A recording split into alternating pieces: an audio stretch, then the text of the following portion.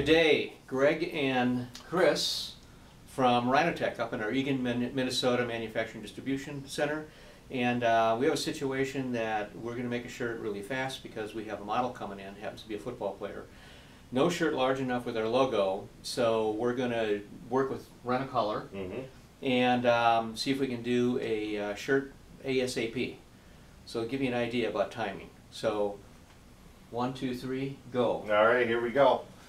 So we have our RhinoCOLOR printed with the logo, all black. I always suggest printing in 100% CMYK, so you're going to do a composite black on here, give a heavy toner coverage so that it helps with the transferability.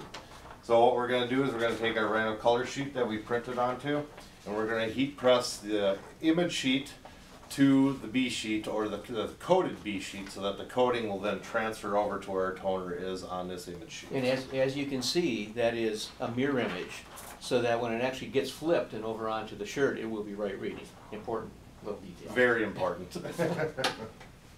Alright. So what I like to do, I always like to protect the platens with the parchment paper, just so if you do make a mistake, have the paper upside down, it's not going to stick to anything. And with these transfer papers, I always like preheat in the bed of the press.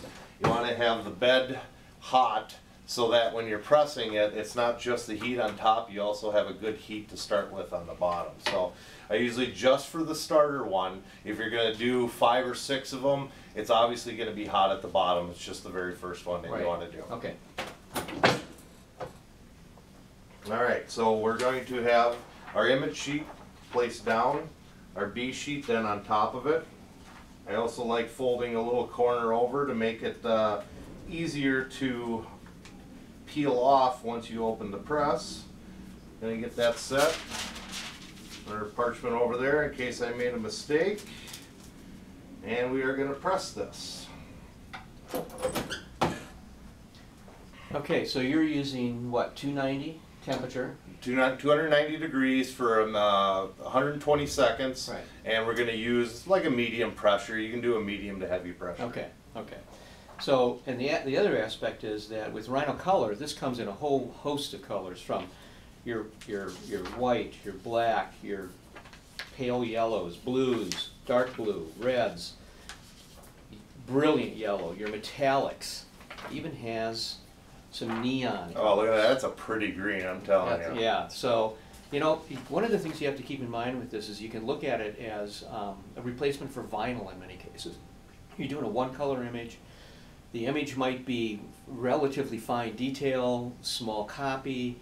You don't want to sit there and weed all this material. No, you really don't. Like It'd be a pain. Yeah, like cross-eyed, yeah. All that sort of stuff. So this is a fast way to be able to do those types of things when you have multiple shirts that you want to do. And again, you got 20 different colors. In this particular case, we're doing, what color are we doing? White? We're doing white. Yeah, we're doing white. And I believe you printed that back image with the CA31TS. That is correct, yeah. Okay, which is an Oki printer. It's a cyan, magenta, yellow, or a CMYK type of printer. And you only need black, so yeah. That's a great deal. Correct. All right, so we're almost ready here. And this is going to be a hot peel on here. Leave it on the press. Do you wipe that with a cloth? I do. Sometimes I do forget. It does help getting out any air bubbles that possibly are there when you were pressing it. And if you notice, he's rolling it back against the grain. You're not pulling it up like this. You just want to roll it back. And there we go. There we are. So we got our print on. So now we have the print on the sheet. And now we're going to trim just the outer edge, because sometimes the coating of this B sheet can sometimes transfer to just the edge, because when you're pressing, sometimes this will press over the edge of that original image sheet and leave just a little bit of the coating. Yep. So we'll quickly just trim around that and then go ahead and press it to the shirt. And we can leave the temperature at 290 when we're pressing to the shirt. It's the same temperature with the marrying stage as is for the pressing to the garment stage. Right. So, all right. So let's get a garment. Okay. Okay, we found the shirt. Yep. Here we go. All right. So we got the shirt here. Obviously, I don't need the parchment paper on the bottom. line your shirt up. Make sure your pressure's correct, because obviously a shirt's going to take up a little bit more on the heat press. So I need to go down just a little bit. Just have a medium to firm pressure on there. This is he's using the Geo Knight DK20S, which is a swing way, obviously, which is really great because you don't have to get your hands in underneath the hot plate portion, plus adjustability for up and down on your pressure. Alright, so we just line up our image. I'm going to use another piece of parchment paper, and this one we're going to press at 30 seconds. But the same temperature? Same temperature. Yeah, okay. So same 290, I didn't have to adjust temperatures at all. Yeah. So obviously if you're doing, say, 5 shirts, you're going to do that first step mirroring 5 times, and then come back and adjust your time, and then just start rolling through on the shirts. Correct. So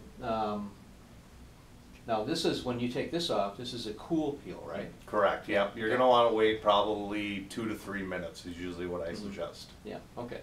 So again, that would be pressing and pressing and just setting them aside. Then do your peel all at one time. So as you see, it is adhered on there, but we're going to wait for it to cool. Okay. We'll be back in a couple of minutes. Yes. So we're back. The shirt has cooled down enough. We just laid it over here, and now you peel off the vinyl carrier. Yep. Alright, so the way I like to do it is I just like to roll it back upon itself.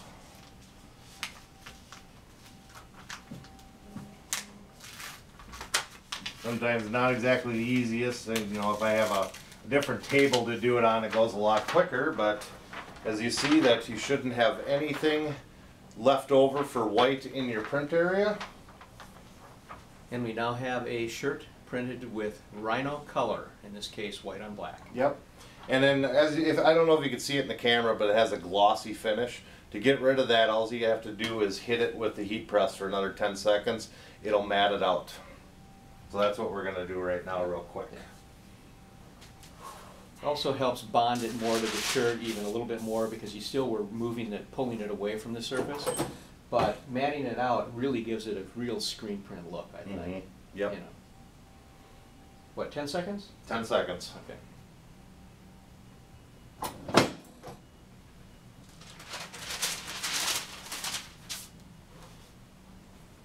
As you can, I don't know if you can see, but now we have a matte look compared to the gloss look. Yeah, fantastic. Yep. RhinoCOLOR at RhinoTech. You know where to find us. Till the next time. Yep. See ya. Later.